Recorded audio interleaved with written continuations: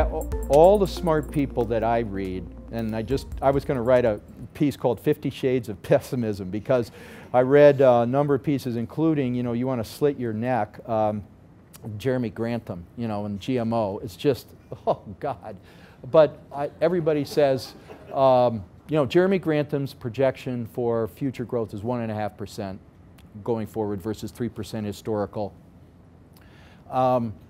You can make a very good case that is going to be the growth rate going forward. I have no idea whether he's right or whether, human ingenuity, technological process, who knows what will debunk that, and maybe we're headed into a global age of growth. But here's what I would say to anybody: you need to prepare for that possibility, because there at least is, sitting here today, a significant chance that 1.5% growth going forward is going to be what we see.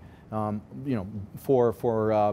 GDP growth, and then reduced returns on all asset classes as a result of that. Will it put pressure on our industry? Absolutely. How?